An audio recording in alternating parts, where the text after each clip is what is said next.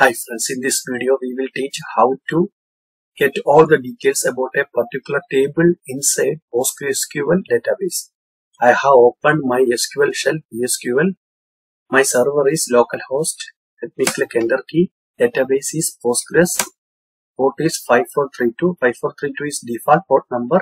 When you install PostgreSQL Server on your local system, by default its port is 5432. Then username Postgres. I have to enter my password for the user Postgres. I am connected to Postgres database. I entered the password which I created when I installed my PostgreSQL server on my machine.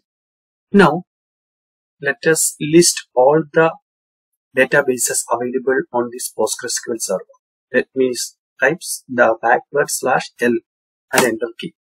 It will list all the databases available, Postgres and study. I will tell you. Let me open pgAdmin. pgAdmin is a management tool for interacting with the PostgreSQL server. If you look at here, you can see I am using PostgreSQL Server 15 version and pgAdmin 4. I have two databases, Postgres and study.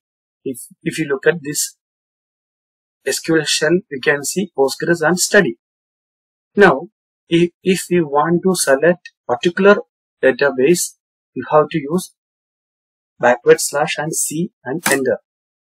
You are now connected to database Postgres as user Postgres. Now I didn't type the database name. I want to connect it to study database. Enter. You are now connected to database study as user Postgres. Look at here, now it is study.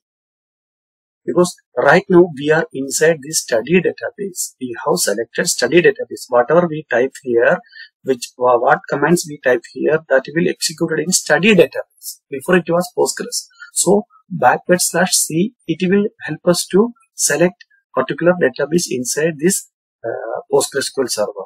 I hope this will be clear for you. Thank you.